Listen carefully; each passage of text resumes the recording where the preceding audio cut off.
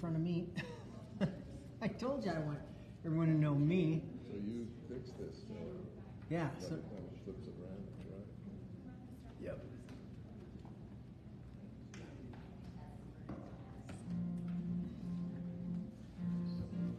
Come on. A little bite. There we go. We're good. Okay. Places, everyone. Places.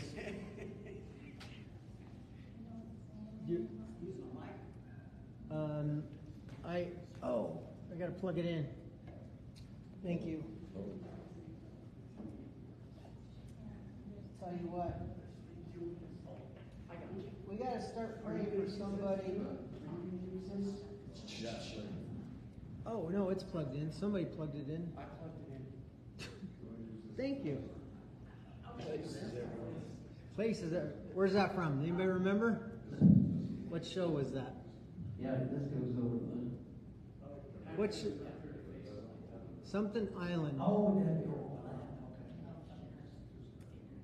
okay. Ricardo Montalban was the head guy. That was on right after Love Boat. Remember Love Boat?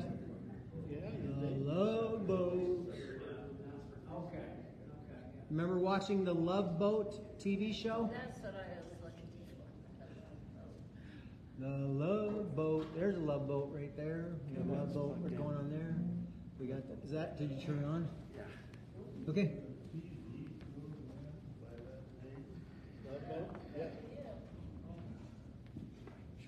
What was the show on after that though, with Ricardo Montalban and the little guy? The plane. The plane. The plane. Fantasy Island. Fantasy Island. There you go. Just. Whoa. How'd I do that?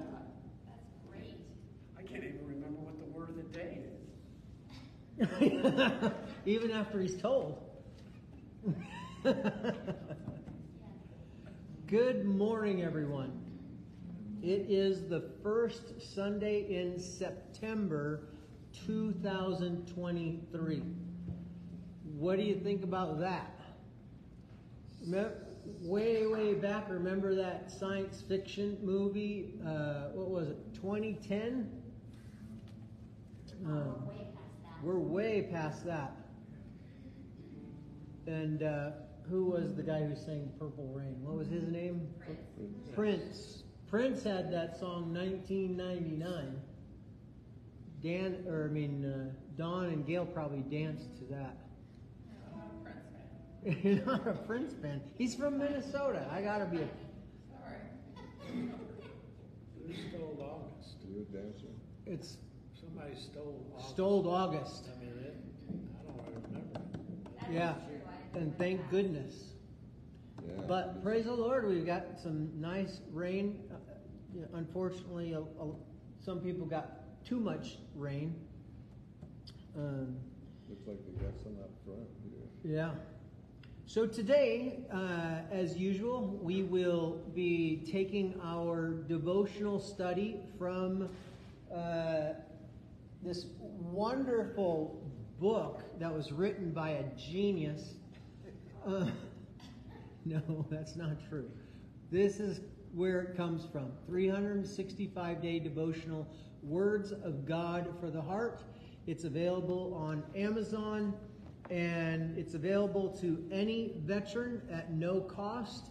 Here, if you're watching on Channel 1 at the Veterans Home, if you do not have one of these, we would love to give you one. And if you're watching on some other platform, get a hold of us. And we would love to get all the veterans that would like one a Word of God for the Heart book so you can hear God's Word for your heart. Today's word is harvest. No matter what Paul says, don't listen to Paul today. What is it? Good thing I'm not up there. Good thing. We'd be duking it.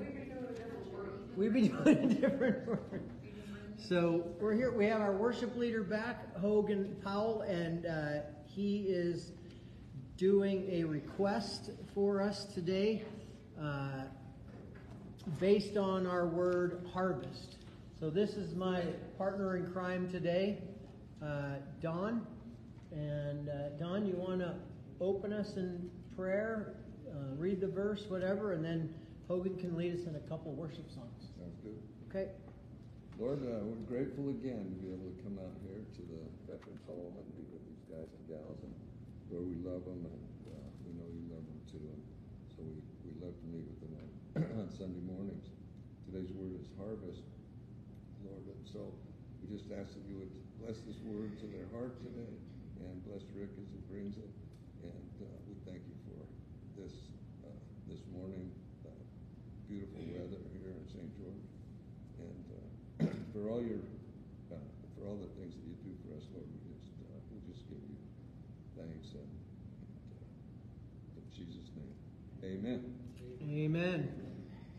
Okay, Mr. Hogan, take it away. Well, we got bringing in the sheaves. This ought to go hand in hand with what Rick's talking about today. At least that's what he says. But there's 2 pages on bringing in the sheaves, and then we'll do Amazing Grace after that one. But the guy that wrote this, Noel Shaw, back in 1870 something, he was quite the evangelist and baptized over 11,000 people, and unfortunately died in a train wreck in Texas, which happens from time to time in Texas. So we're not going to hold that against Texas.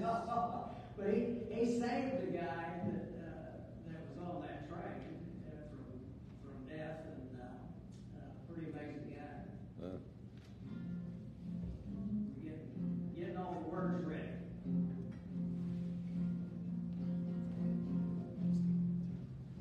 What we're going to sing right now, Johnny, called Bring It In the Sheaves, is an old, wonderful hymn. And then this is the next song, Amazing Grace, and then that's what we're going to be going through today. John, you got it all? Yeah. So here's your 3.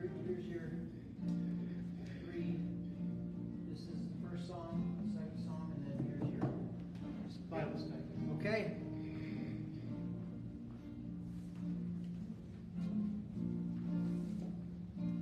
Okay, guys, everybody ship shape with their lyrics there. There you go. Hear that voice of butter. Here we go.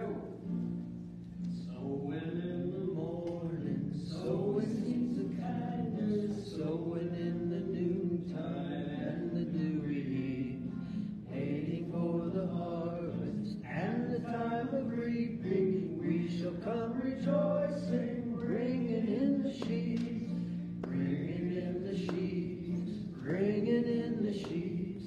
We shall come rejoicing, bringing in the sheaves, bringing in the sheaves, bringing in the sheaves. We shall come rejoicing, bringing in the sheaves.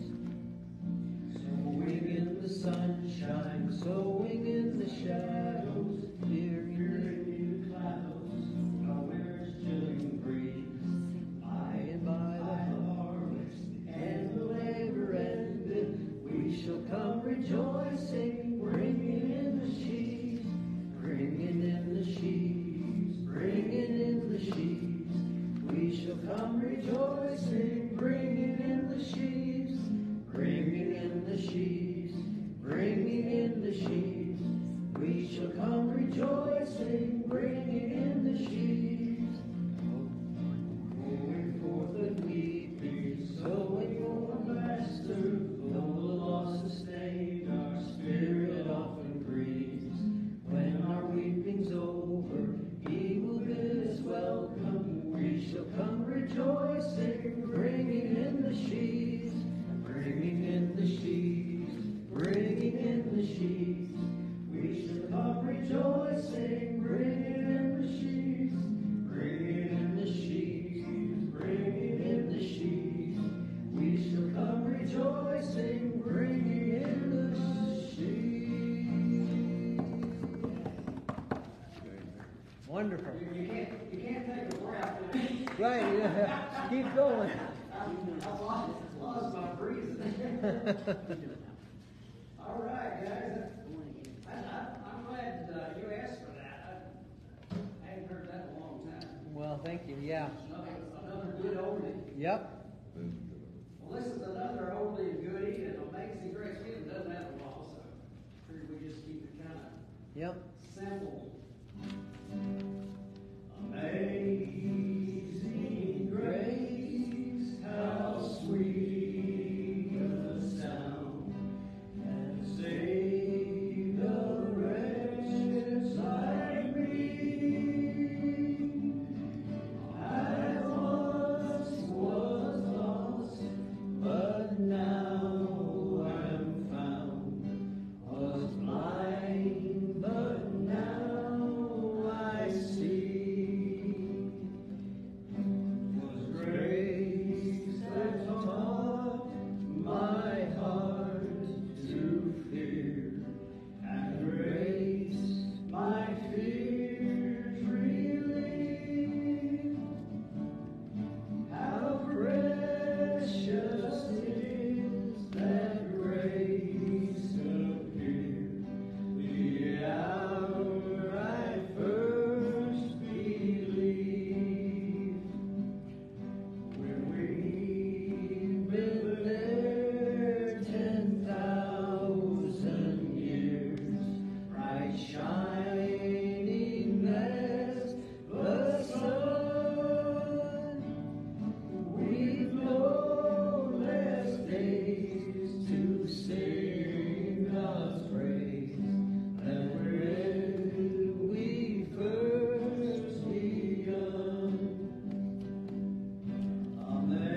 Amazing grace, how sweet the sound that saved a wretch like me. I once was lost, but now I'm found. Was blind, but now I see. Was blind, but now I see.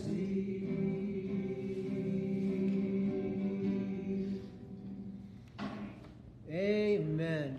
Thank God for worship. Praise Him in the morning, praise Him in the evening, praise Him in the afternoon. Right, Don? Yep. Yep. So a sheet, Go ahead. so a sheet is a bundle. So Wheat or barley or. Yeah, so we're talking about bringing in a bundle of souls. Is that what we're talking Yep. about? Okay. Yep. Bring in a bundle. Who wants one hot fudge sundae when you can have two? Right? That's right. So what do you got for us today? Harvest. The harvest is truly plentiful, but the laborers are few. Therefore, pray the Lord of the harvest to send out laborers into his harvest. That's Matthew 9, verses 37 through 38. Yeah, especially with Hogan's choice of songs today. Of course, I asked him to sing that, bring in the sheaves, because we're going to use Psalm 126, verse 6. That's where this song was written from. But then he chose Amazing Grace, and it talks about who saved a wretch like me. And there's more purpose of God saving wretches like me and you than just saving us. It's bigger than that. And we're going to see that yes, God wants to save you. He wants to save me. But He wants to then use us to let the same gospel that we heard that changed our lives. I don't know about you, but Jill and I, Sorry. Do you have any more of these? were, I think it's the one you have to. yeah, there's some extra right there in front. Perfect. I'm sorry. That's right. Jill and I were not looking to get saved that fall night on our college campus.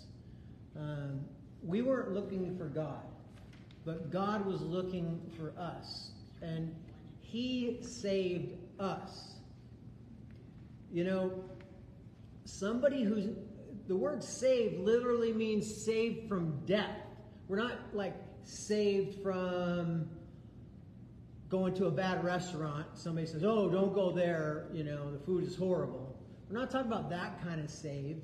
We're talking about somebody that's on a train track and the train is coming full speed, doesn't see them, or sees them and is going to intentionally destroy them. And somebody comes and saves that person.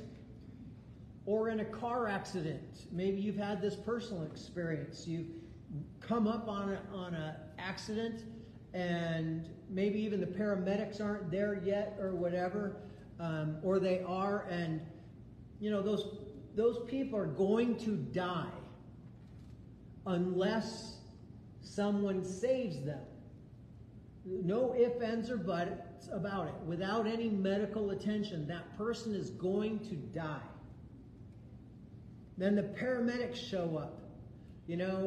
Jill's sister, one of her sisters, was in a horrible motorcycle accident, and there just happened to be an ambulance coming by, and the motorcycle, her boyfriend was driving, was going around a curve, and on water, it was raining, and just slipped, and her leg was almost severed. And if the ambulance wouldn't have just happened to be there, she would have died. No whip ends or but. So she was saved, literally saved. If you and I go into cardiac arrest, we can't save ourselves. We can't get up, go get the AED, set it all up, put it on ourselves, and listen to it. Does it say shock or no shock? We're the ones in trouble. And we need to be saved. Well, every single time in the Bible, when it says that we are saved, like this song, we're amazing grace, how sweet the sound that saved a wretch like me. It's in the passive form, meaning the action is being done to us. So if Jesus saves me, and then he said, those who the Father put in my hand, I can never lose. If Jesus saved me, can I ever unsave me? If Jesus saved me, then I'm saved. Amen. Now listen to this, how salvation, and now the other part's kind of where we live too. And a lot of religions infuse themselves, denominations, churches, whatever you want to call them, infuse themselves into the gospel by saying, okay, God saved you, but now you have to, saved you from death, going to hell, but now you have to work to get to heaven. But that's not what the Bible says. So we say, we are saved by grace through faith. Right here in Ephesians 2, the whole verse is, or chapter is about it.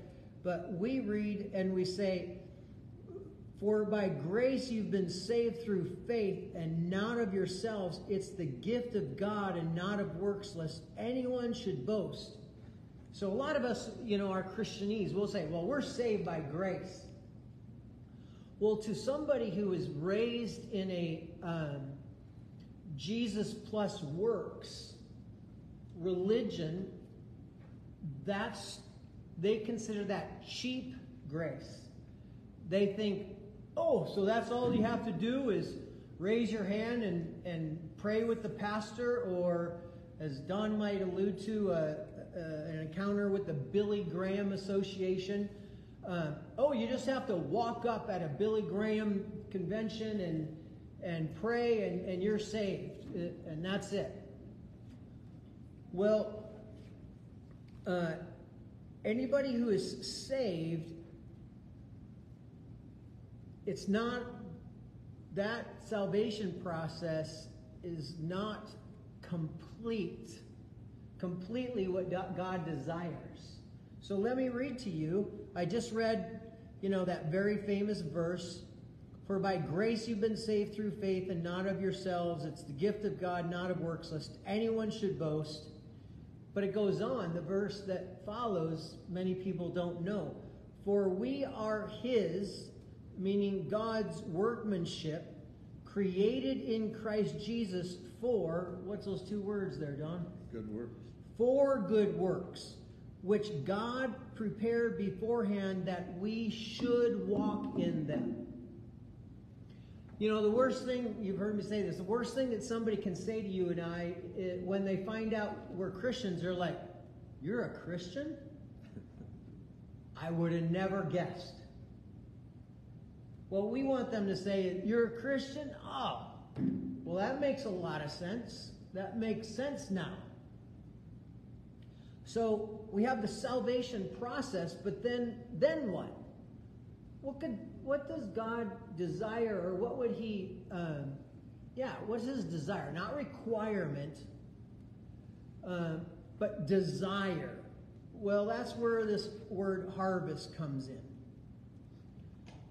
If you notice in our verses, it's used 3 times. When there's a word used in one verse 3 times, you know, when we're parents, we tell our kids one time, did we mean it?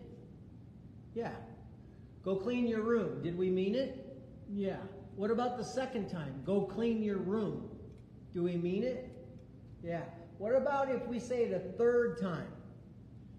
We really mean it, right?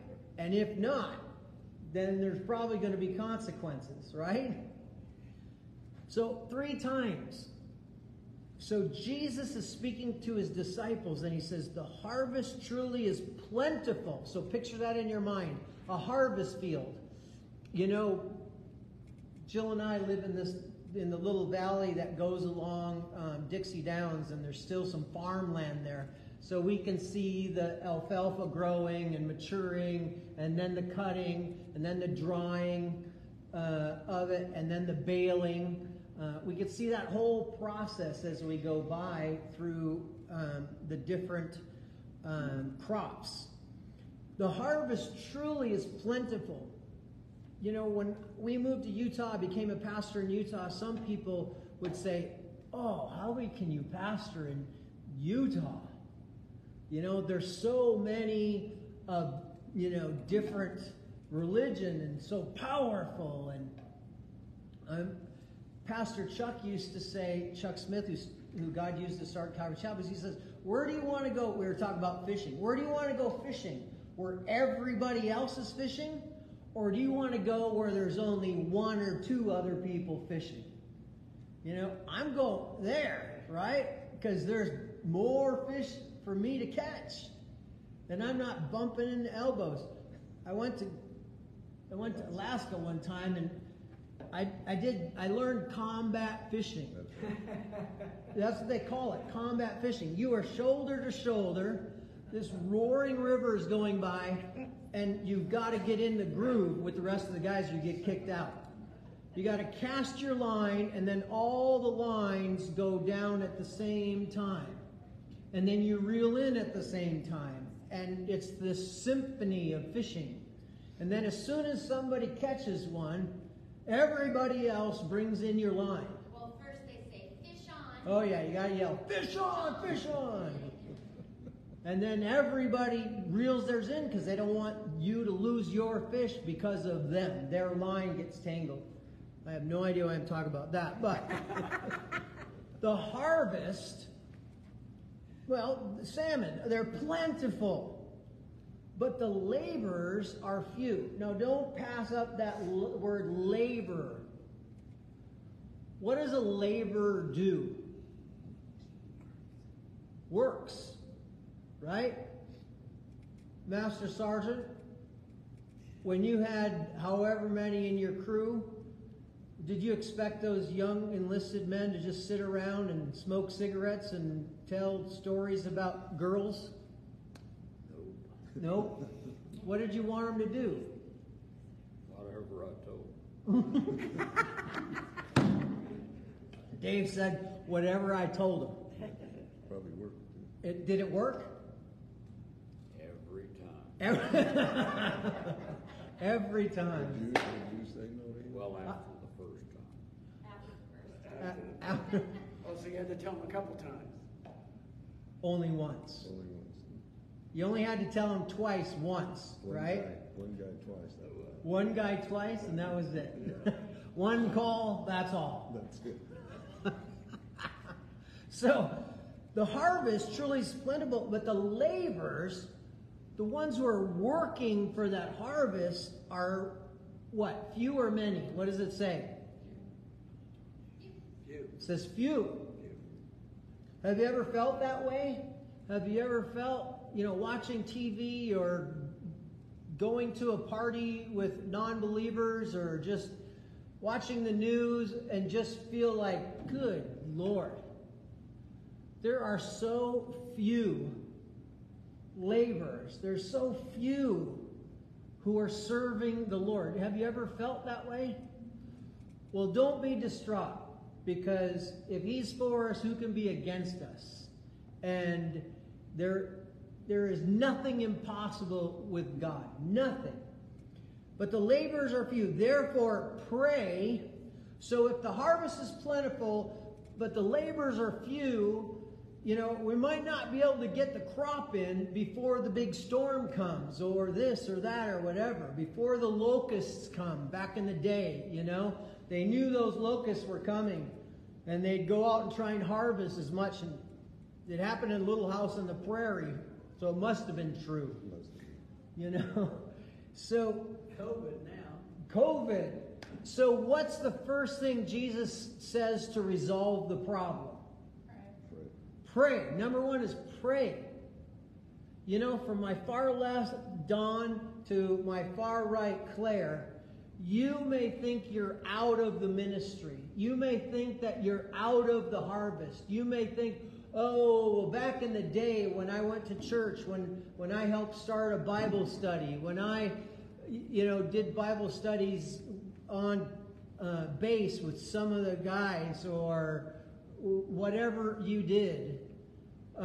Maybe you had a home fellowship in your home. Don and Gail, you had one in your home, and Jill and I had one in our home, and we're getting to the point where we just couldn't host. We couldn't do that anymore. Oh, we're has-beens. No. What's the very first thing that you and I can do that Jesus says? Pray. Number one, do you have any family members who are not saved? What's the first thing you can do? Pray, because when you pray, you bring it into the spiritual realm. And let me ask you God's record in the spiritual realm. Has God ever lost a battle in the spiritual realm? Never. I learned that in the very first pastors' conference I went to. My wife and I went to up in Washington. I was pastor maybe 1 or 2 years. And that was a main teaching, and that's a long time ago to remember. Pray.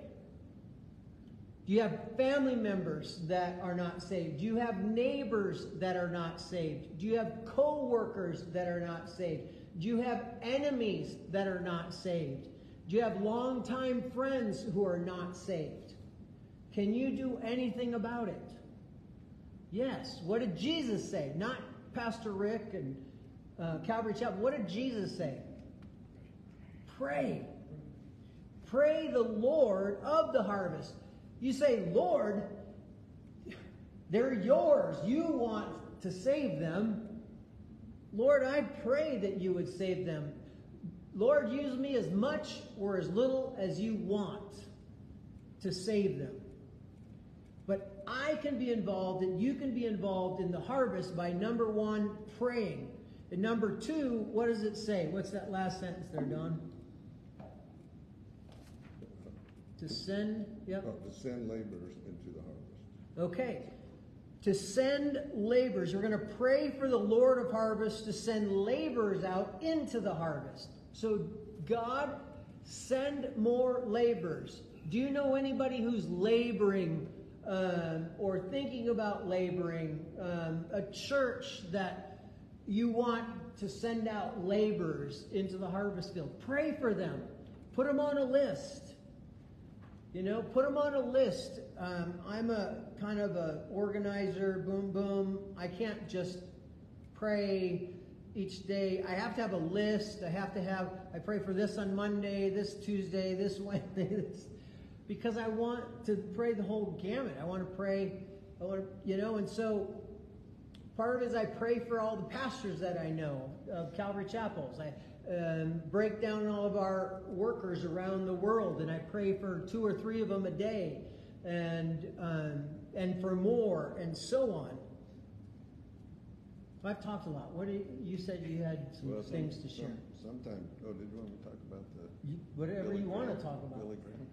Whatever you want to talk about. Well, I had a personal experience with this verse when I was working for Honeywell. We went to Minneapolis several times, but one time Billy Graham's office was there, and he'd never come to Utah, and so I went down to his office hoping to be able to. I didn't expect to talk to him, but I was hoping to talk to somebody, but his office was closed. This isn't a real God story, really.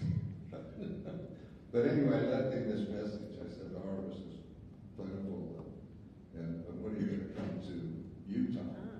Because he never has. And I wondered why. I think I know why, but I'm not sure. But anyway. That's pretty gutsy. Huh? I'm proud of you. Yeah. Well, Go down and tell Billy Graham what to do? Yeah. Like you're God or something? That was my plan. Anyway.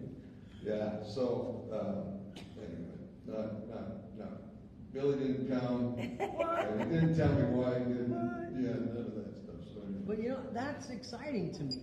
I mean, that the Holy Spirit in you urged you enough to go down and encourage one of the greatest evangelists of all time to come why did you want him to come to Utah? Is the harvest few or is the harvest plentiful in Utah? Well, the harvest is plentiful, but I don't know about the laborers. It's a lot different now, I think. Yeah. The Lord's done great things in Utah since I've been saved 40-something years ago. Yep. And, even look at St. George. There's some Bible-believing, teaching churches, not just Calvary Chapel. That's one, but there are others that are teaching the Bible right here in downtown St. George. And so the Lord's done plenty. And I think the LDS Church, they liked Billy Graham. So I think he would have had a big draw in Utah, maybe too big, I don't know. But anyway, I left him this note and asked him when he was coming and my name, bless his heart. Did you give him your office number upstairs where you were? Well, I was out of Salt Lake. Oh, you're back there. Okay. On a training trip or a management trip or something. Okay, Went out gotcha. several times. All right. Yeah, so I wanted him to come to Utah. But anyway, All right. that's my story about this thing. But I want to say, when you talk about fishing for salmon, have you ever felt like the salmon just swimming upstream all the time? Anyway, I felt like the salmon sometimes. Salmon were elusive. Yeah. You were never going to get one. And I felt like being a salmon, swimming upstream. Oh, you felt like being a salmon. He was the salmon. Yeah. You look kind of like a salmon. Yeah. Anyway, side note. No, well, that goes with The Chosen. Have you watched the movie, The Chosen? Yeah. In the beginning, it's right. All the fish, they're one color. They're blue, and they're all going in one way. And then it took a couple episodes, I think, for a lot of people to catch. Hey, wait a second. The fish turn. They turn a different color, and they start going the other way. Yeah. And with each episode, it's more and more and more fish are turning. So let's just real quickly just kind of go through this. Go through this to put the spiritual side and the physical side, because Jesus, he always used parables to make things simpler. He always taught his disciples, he always explained that to them to make it more simple, not more difficult. And so this is kind of in the middle of his ministry in Matthew chapter 9. And it's just before he sends them out on their own first little missions journey. And it's interesting. So we've already seen that the harvest truly is plentiful. We've agreed that the laborers are few. We agree that the first thing that we can do is pray. And maybe that's the only thing we can do is pray. But it's powerful. Read Daniel's prayer and then Michael the archangel coming and saying, I was dispatched to come to you the moment you began to pray. And I've been fighting the prince of evil. And then Gabriel, I think, had to come and take him so I could come, or vice versa. Because Gabriel always announced. So Gabriel comes to Daniel. If you notice in the Bible, Gabriel's always the angel that proclaims the gospel of Jesus Christ in the Old Testament. That's his job, Gabriel. Michael the archangel, he's the commander of the Lord's army. And so if you see him, last you see him in Revelation, he's battling with Satan for the body of Moses. Or is that in Jude? I think that's in Jude. And he says, he pulls out his secret, saber sword. And he says, the Lord condemn you. He was at his end of his strength, and so he pulls out his God card, his God saber. And so, plentiful, labors are few, pray for the harvest, and send out laborers. So let me ask you, why does a farmer plant seed? Why? That's a real question. Why does a farmer plant, let's just say, To grow. Wheat? To grow. Okay, so you put that seed in the ground, and the first thing you want it to do is grow. You want that seed that looks dead. There's no life in that seed whatsoever. That seed can sit there for year upon year upon year upon year and not do a single thing until you place it in the ground. Water it. And then it's watered. And then the sun. And then this miracle happens called germination. And we have no idea how that miracle works. We know the mechanics, but who started that? Who created a dead seed to have to go into the ground, get water, get nutrients, get sun, the temperature, the soil at this right temperature, to cause the seed to disintegrate, so that the first thing you want to see is those little teeny sprouts, right? Is that success? Does the farmer go home and say to the wife, we did it, honey, we raised a crop of 1-inch plants. It's the beginning. It's the beginning. Now what do we want that 1-inch plant to do? To grow to what level? Produce more seeds. To produce more seeds. So it has to, that one seed has to produce more seeds. At maturity, we want that little tiny infant plant to come to the full maturity of why we planted it.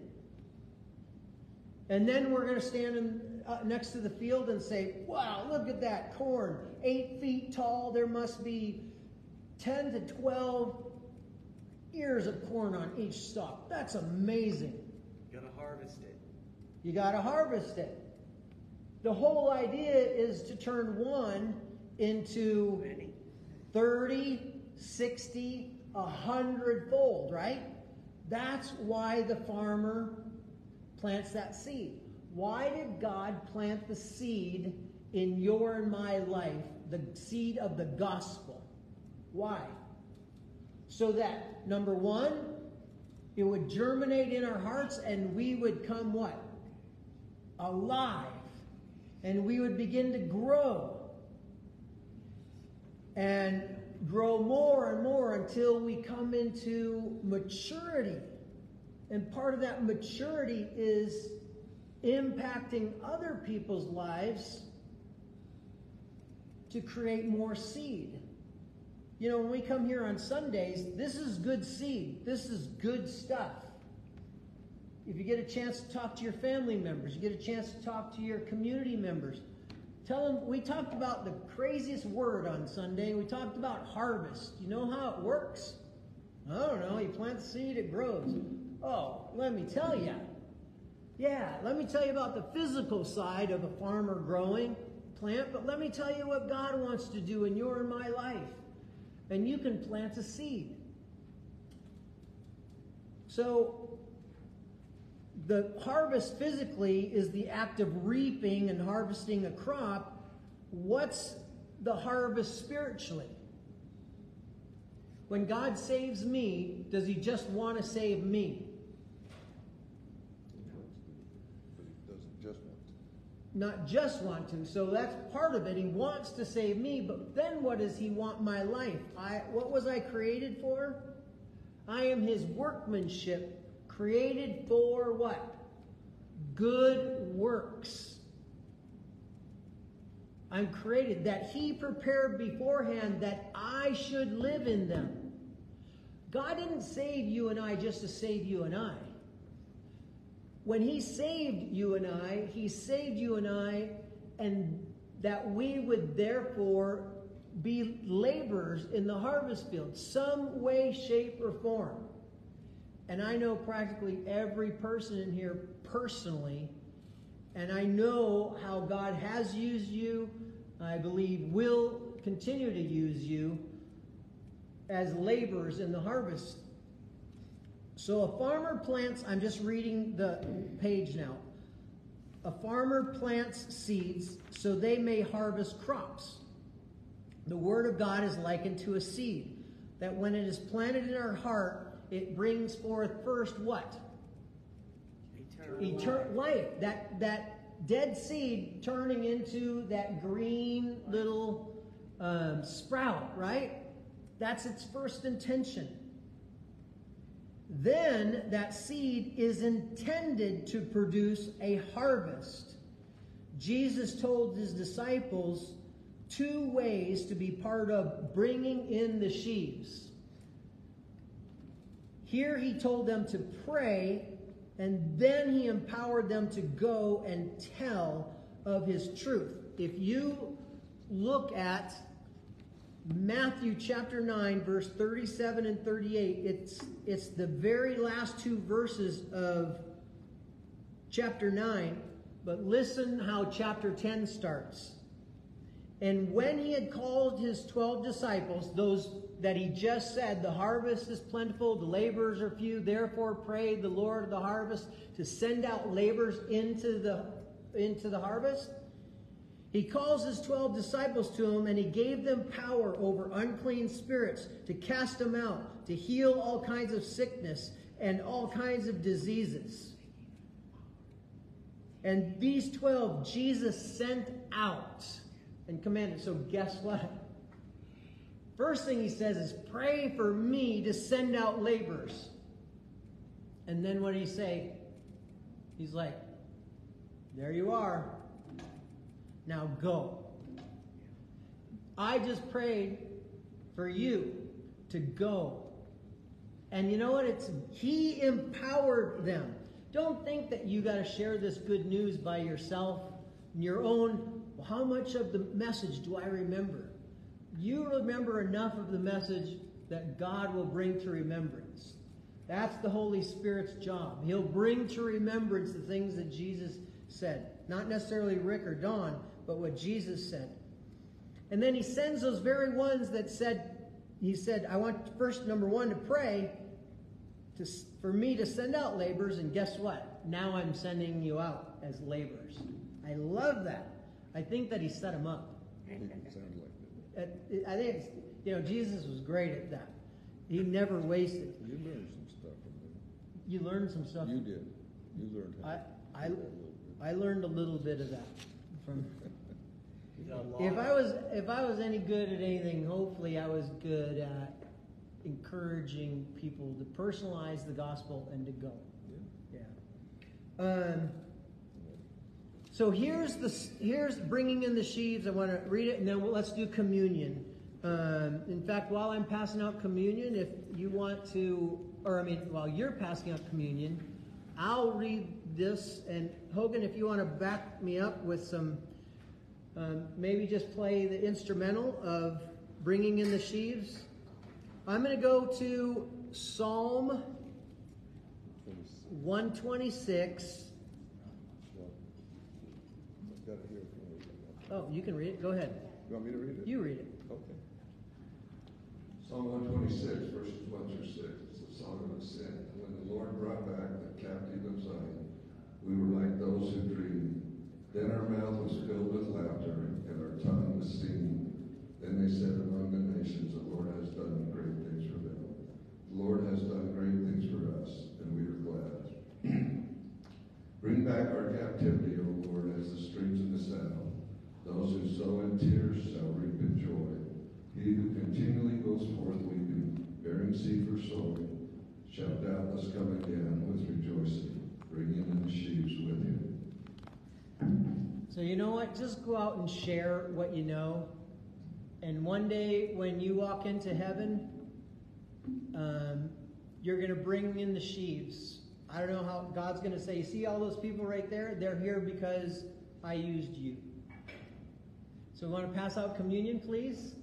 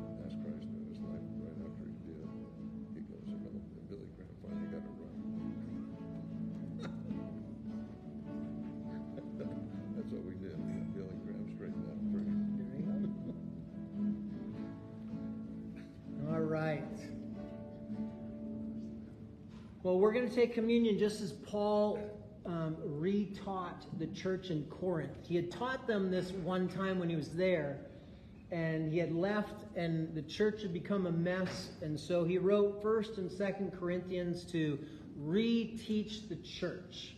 And in 1 Corinthians 11, verse 23, he says, "For I received from the Lord that which I also delivered to you, that the Lord Jesus, on the same night in which he was betrayed, took bread, and when he had given thanks, he broke it and said, 'Take, eat, this is my body. Do this in remembrance of me.'"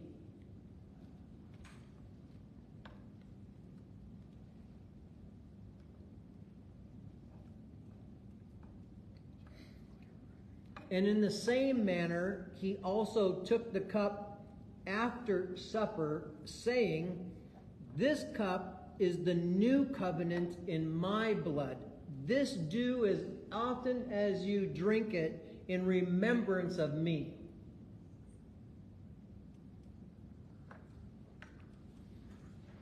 Paul then went on to say, "For as often as you eat this bread and you drink this cup, you proclaim the Lord's death till he comes." I'll pretend I'm a priest today.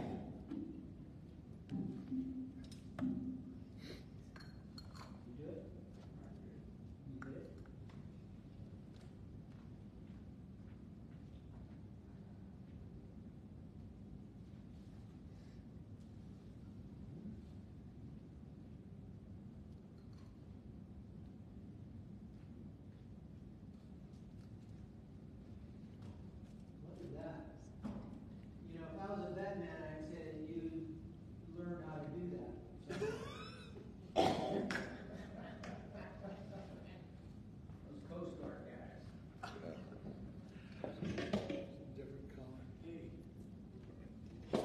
breaking stuff. Well, we've had a great time in the Lord today. Haven't we, Don? We have, every Sunday morning. There we go. Every Sunday morning, 9 o'clock. Yeah. Any thoughts, comments? I thought it was interesting when Jesus sent them out. He sent them out to take nothing with them. Mm-hmm. You're on your own. And then they can remember, if they don't receive you, put your sandals on and leave. Yep. I thought that was very interesting. Yeah, Jesus doesn't force himself on anyone. Doesn't make anyone. You know, a lot of people, especially in the Middle East, European, they'll say, well, Christianity is the same as, you know, Islam, or, you know, younger people who don't want to believe, they'll say, well, they're all the same. You know, in the 300s, you know, the Crusaders went through and pointed a sword to everybody and said, believe in God or die. And then Muhammad did the same thing in 700s. He pointed a sword at everybody from Europe all the way down to North Africa and said, you know, believe in Allah or die. But Jesus never threatens anyone. He offers freedom of choice. You want to close us in prayer, Don? Yeah. Lord, we're grateful for this word today, harvest. It's a word of joy to the heart. Your scripture even says that every time a sinner repents and comes to you, there's rejoicing in heaven. So Lord, we thank you for this, for the word, for the day. We just ask you to bless each of us here and those watching online with the joy of harvest. And I know in my own life, as I've witnessed people come to the Lord, it's a joyful experience. Lord, thank you for today. We ask you to bless the veterans with this a great week until we meet again. Thank you for it. In Jesus' name, amen. Amen. Amen. The author of Amazing Grace